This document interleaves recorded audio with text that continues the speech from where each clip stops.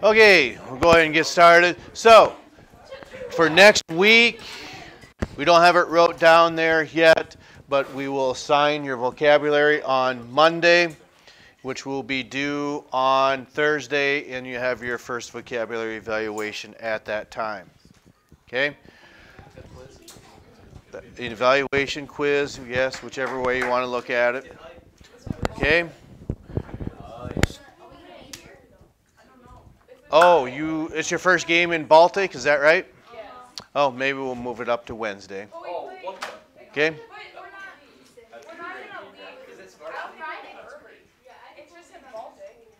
Yeah, I don't know when your departure is. But, okay, let's look at it this way. That is almost 6 days away. There's plenty of time for next Monday, Tuesday, and Wednesday to get that done and completed. Some of you probably have it done already. Make sense? Okay, so moving forward then.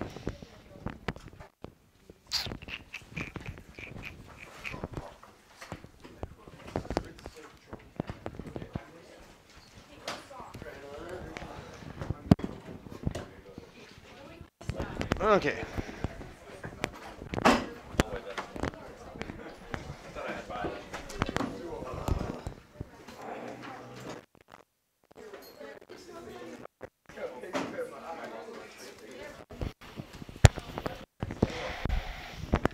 Okay.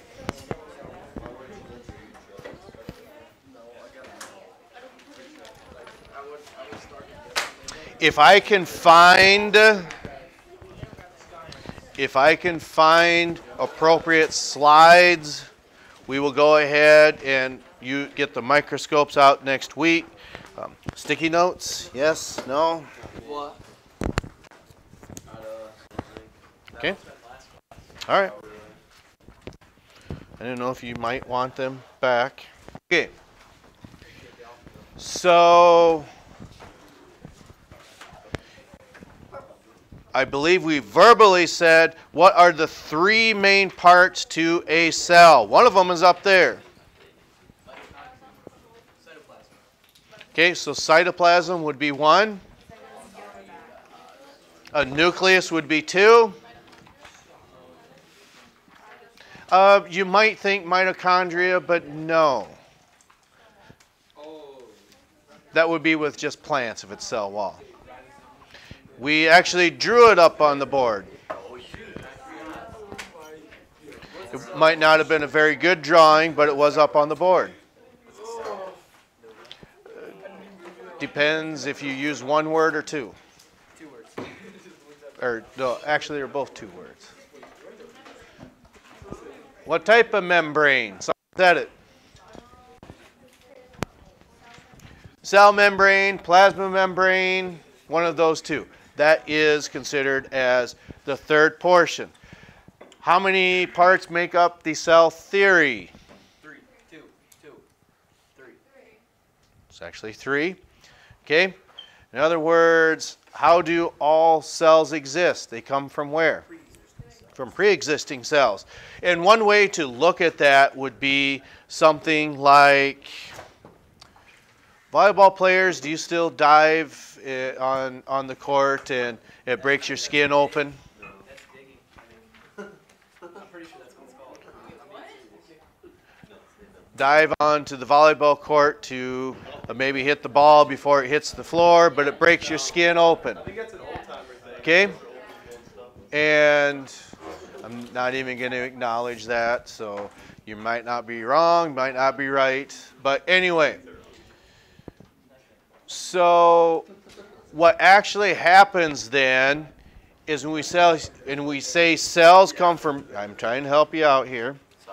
When we say cells come from pre-existing cells, you need to make a lot of epithelial cells and quickly. So your cells start to divide. And when that happens, that's why we say cells come from pre-existing cells. So the basic unit of structure and function is what?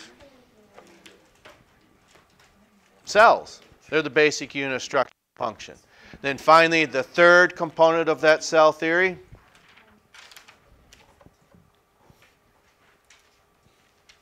What are living things composed of? Cells. Living things are composed of cells. Cells come from pre-existing cells. Cells are the basic unit of structure and function. Okay. So when we say it directs all cellular activities, whether they're dividing or, when we're talking about George, how many of you, and I think that those videos are kind of funny because one aspect about that was, okay, so he's going to the gym, and I think people are guilty of this. Someone's on the treadmill. They look to see how fast they're running. Oh, geez, I'm only going 4.4 miles per hour. Person to my right or to my left, I look over there. Oh, geez, they're going 6.6 miles per hour. Maybe that's what I should do too. So once George started hitting plus, plus, plus, plus, that means the speed's going faster and faster. He didn't have a hope because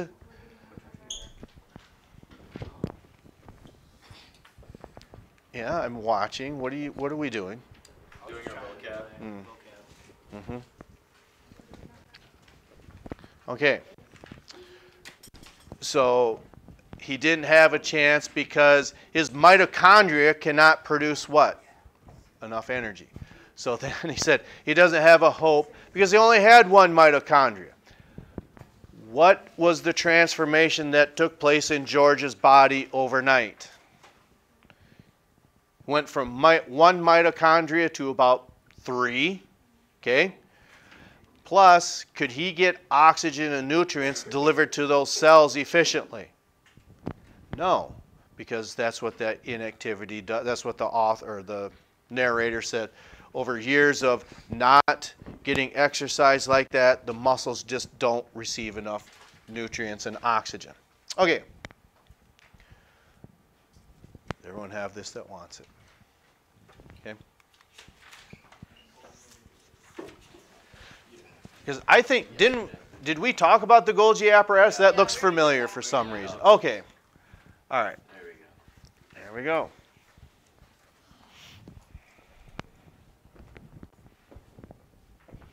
We're a little further than what I thought, which is good. All right.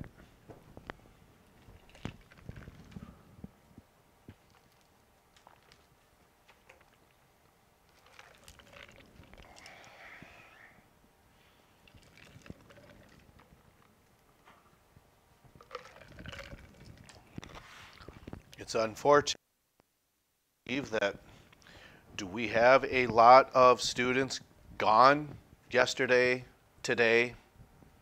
I think so. Is it strep throat going around? Is it maybe the flu, or is it? Monkeypox. I've been seeing that going around in the news. So I would say it's one or the other, probably. Yeah, monkeypox. I've seen it on the news. Where at? There you go. That explains it.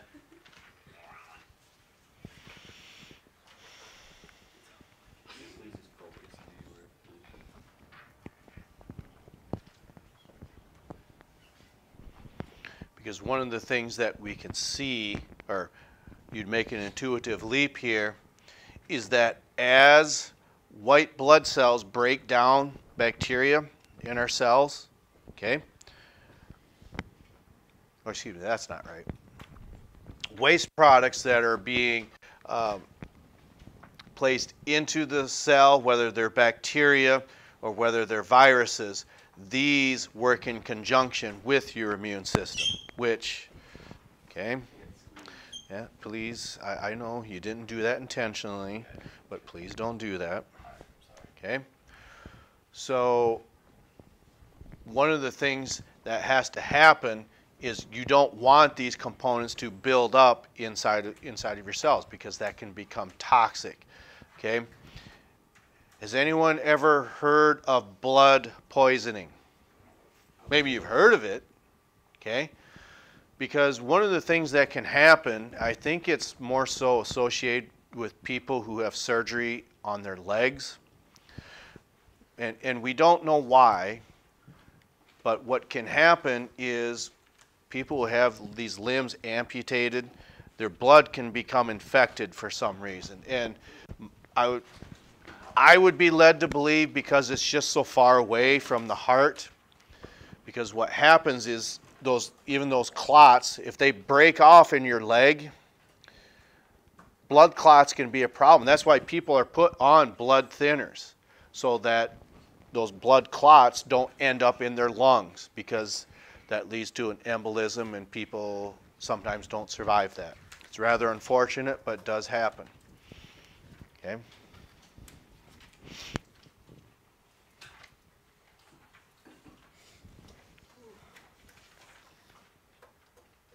Okay.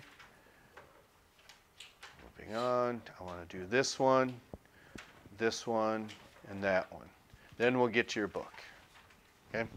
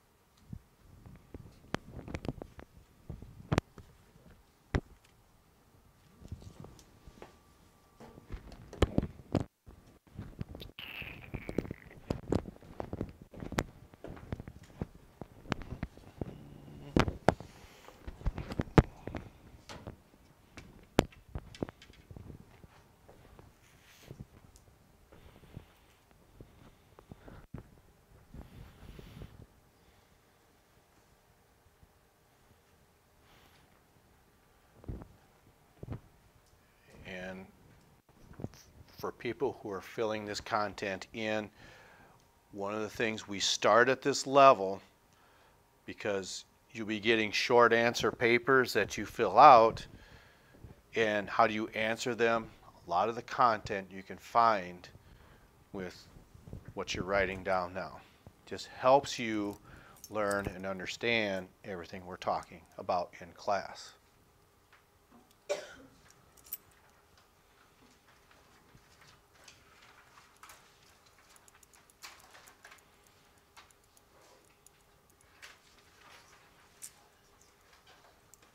Now, one of the things that we see happening here, this is how your body produces energy.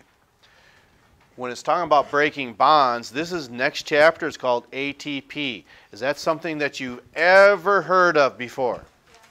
Yeah. You have heard of that. Okay, good. Because if we're really good, we know it comes within the Krebs cycle. Yes? No? No? Okay. Which is, again, next chapter, but this is just an introduction into that.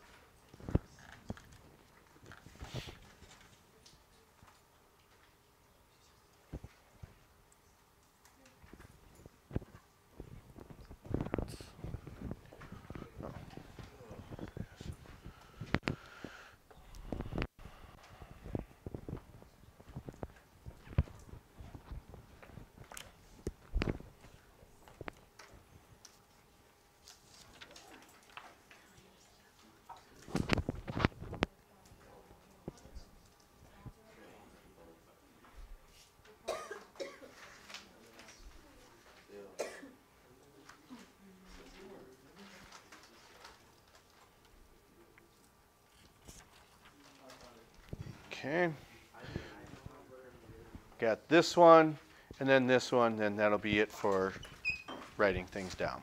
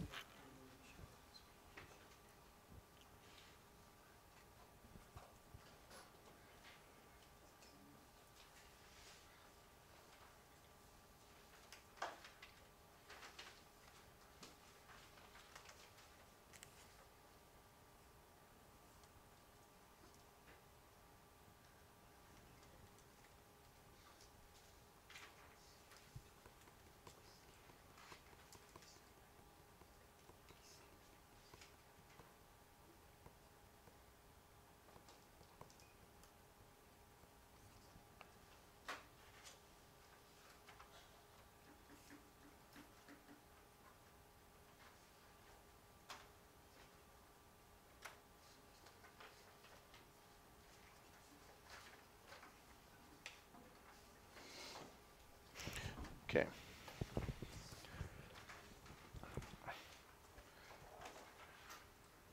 So even from prior knowledge, I'll put it back up there. Oh, yeah, I know, just a moment.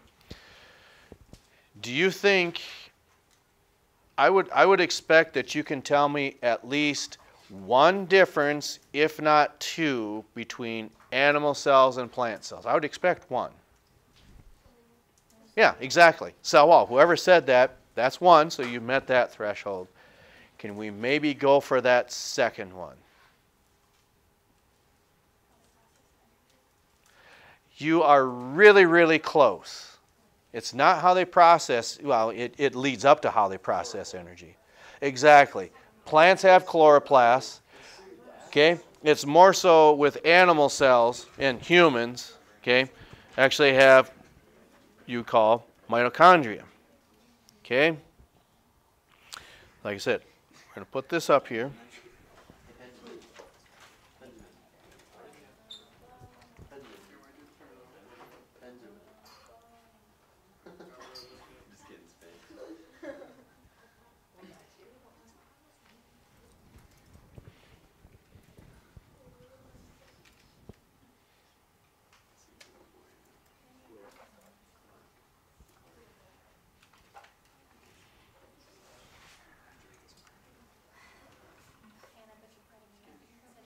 So was that something that you knew over here, or you just remember, glanced down and saw that?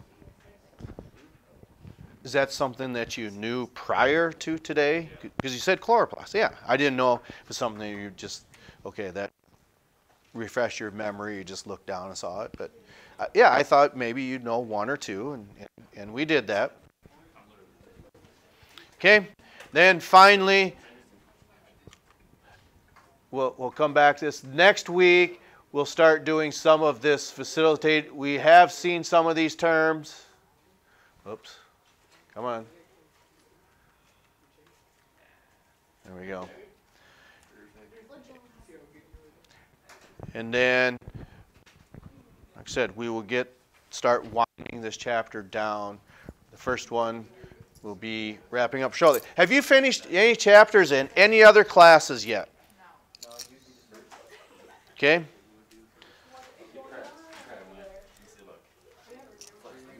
Okay. It's a race, zoology or biology. Which one's going to end first? Which class do you like better? I asked you that, didn't I? Has that answer changed? Okay.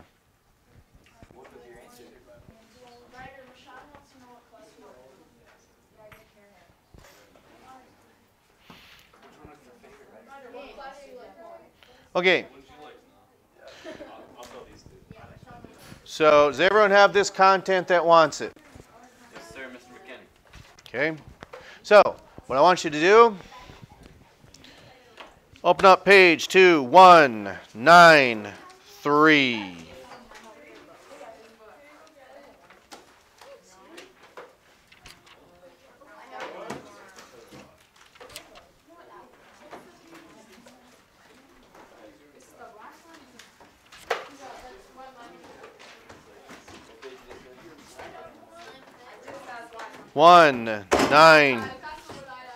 I'm sorry, 194.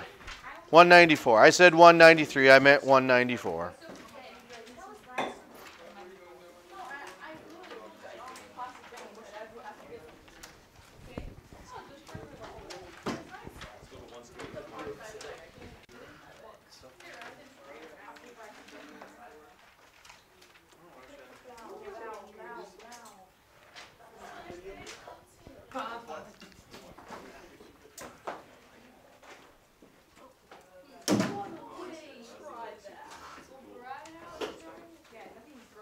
Okay, page 194 where it says endoplasmic reticulum, okay?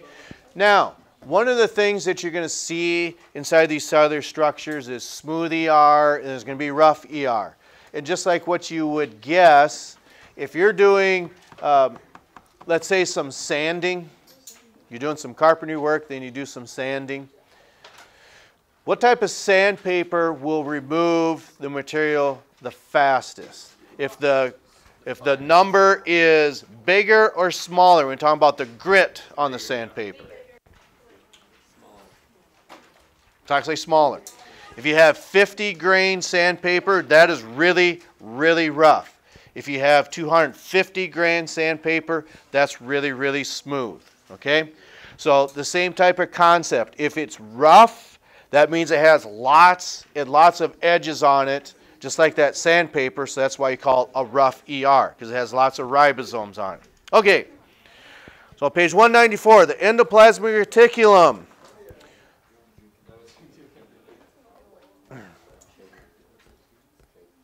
Are we on page 194? Okay, one of you is. Yeah? Yeah. I wasn't looking at your table. Okay. Also called ER is a membrane system of folded sacs, interconnected channels that serves as a site for protein and lipid synthesis. Okay. Which is going to become more and more important as we move on in this curriculum, especially protein synthesis. Okay. The pleats and folds of the ER provide a large amount of surface area where the cellular functions can take place. It's typically, this isn't the place where you usually think of these bulges taking place. One of them would be in a place that's certainly key in our body's development. It takes place inside your cranial cavity. So where's your cranium? Yeah, it's inside your head. So there is a type of tissue in there that starts out just a lump of tissue about like this. Then, as you age to maybe 6 weeks, maybe 8 weeks, then all of a sudden, if this is the brain, what does that start to do? There's lots and lots of cells dividing, but how do you fit more brain into a cranial case? You know the answer, you just don't know you know it. No. Well, you would think so, but it can't do that. I hope not. What does this tissue start to do to get more brain tissue, but still within the same space? Expand. Grow. It can't expand. Well, it's already dividing.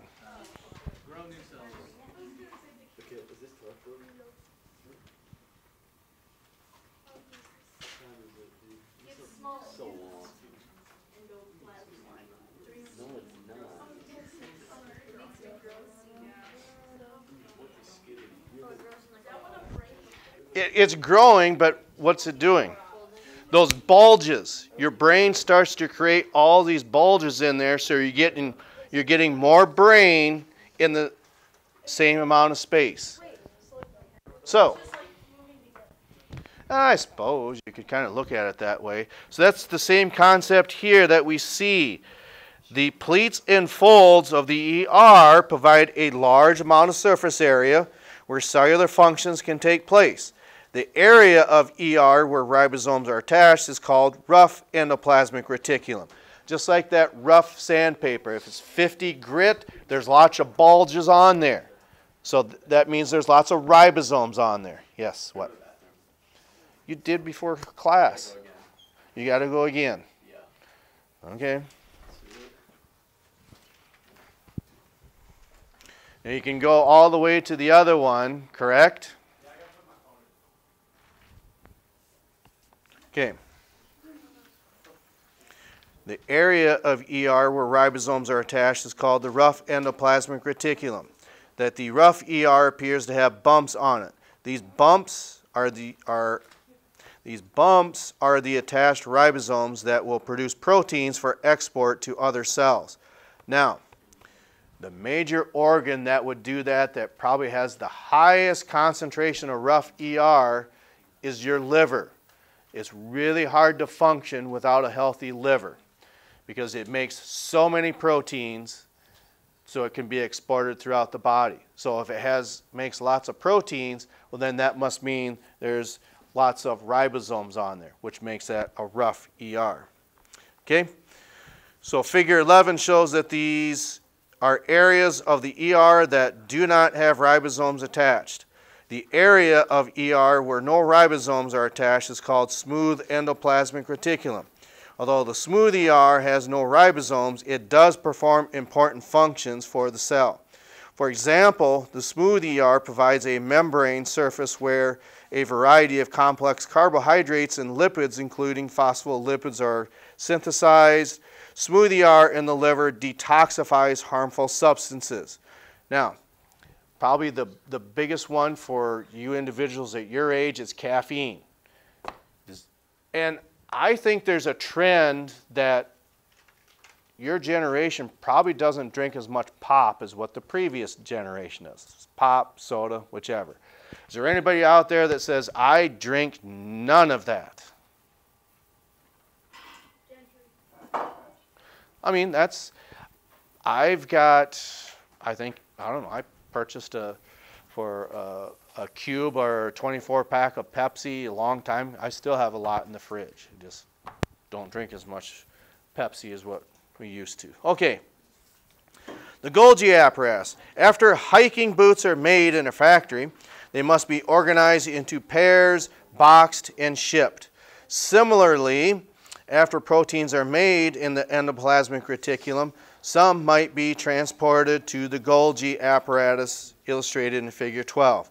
The Golgi apparatus is flattened sac membranes that modifies, sorts, and packages proteins into sacs called vesicles. Vesicles then confuse with the cell's plasma membrane to release proteins to the environment outside the cell. Observe the vesicle in Figure 12. Okay? So one way to look at that is as follows. When we say the function of that Golgi apparatus is it collects and modifies proteins,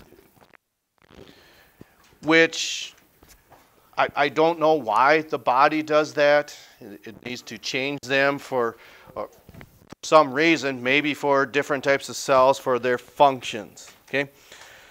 Vacuoles.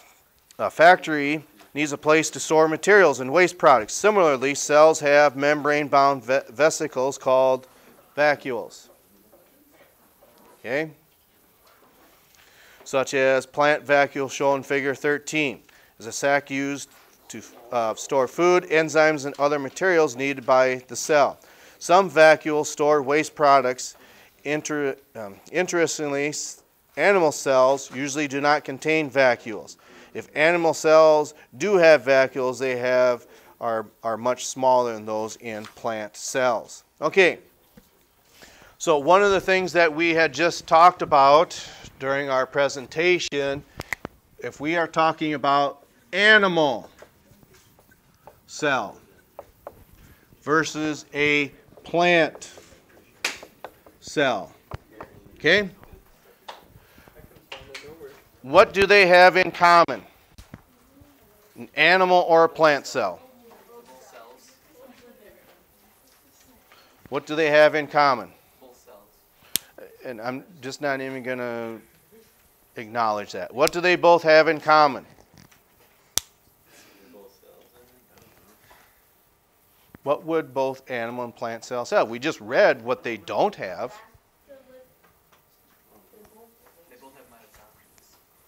They both have what? Okay. Okay.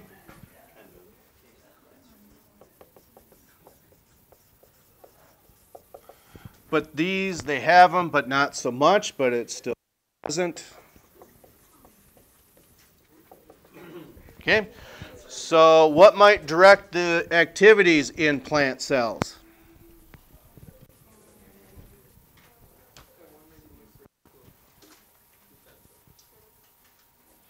And I know this is how we started off our presentation today. All cells have these in common. Okay?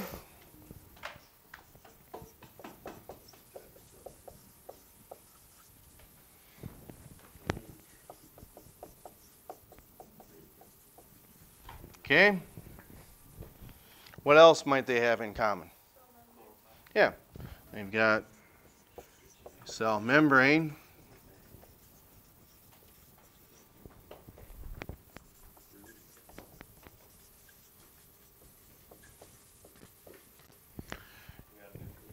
And then probably the most important one is that of a nucleus.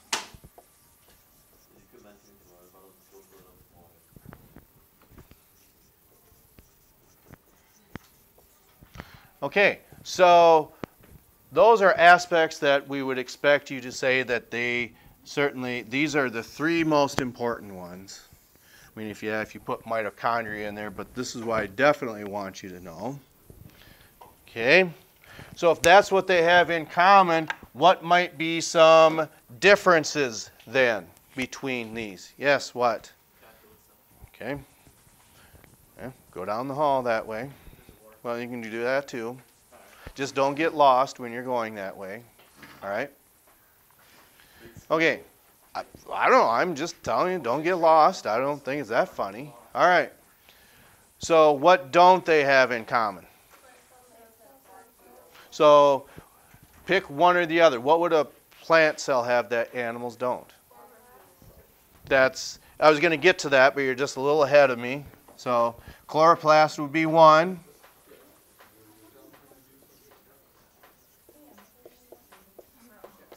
So that's on this side, not on this side. What else? I think we said it. Cell wall. Okay. So might there be something else that a plant cell has that we just read that? And I wouldn't expect you to say, oh my gosh, I'm taking in everything we're reading about. Exactly. I didn't know if we were going to catch that. Vacuoles. I don't think I spelled that right.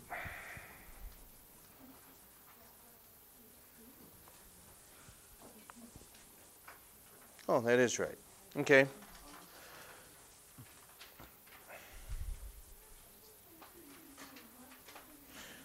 Okay, so that is what we want you to know, that plant cells have those where animal cells don't, and we see what they do have in common. Okay?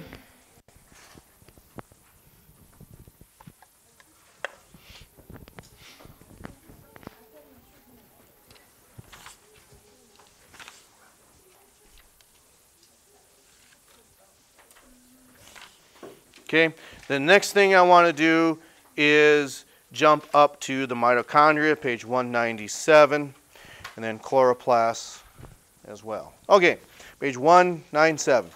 Mitochondria, imagine now that a boot factory has its own generator and produces the electricity it needs. Cells also have energy generators called mitochondria, okay, which convert fuel particles, mainly sugars, into usable energy. Okay, so figure 16 shows that the mitochondrion has an outer membrane and a highly folded inner membrane that provides a large surface area for breaking the bonds in the sugar molecule. The energy produced from the breakage is stored in the bonds, right?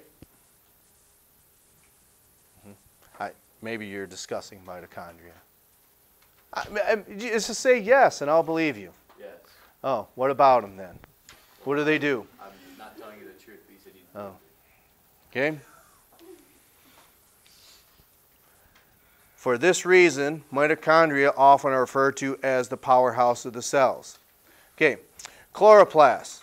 Factory machines need electricity that is generated by burning fossil fuels or by collecting energy from alternative sources such as the sun. Plant cells have their own way of using solar energy. In addition to mitochondria, plants and some other eukaryotic cells contain chloroplasts, which are organelles that capture light energy and convert into chemical energy. through a process called photosynthesis, and that's something that we will get into next chapter. Okay, chapters 8 and 9 maybe. Okay, chlorophyll gives leaves and stems their green color. Chloroplasts belong in a group of plant organelles called plastids. We're not too oh yeah, maybe we are. Okay, which are used for storage. Some plastids store starches or lipids. Others, such as chloroplasts, contain red, orange, yellow pigments that trap energy, give plant structures such as flowers and leaves. Okay, cell wall, we talked about that already. That's something that you're finding in plants, not animals. We will continue with this on Monday. Okay, that's all I have. We'll catch up to you next time. So just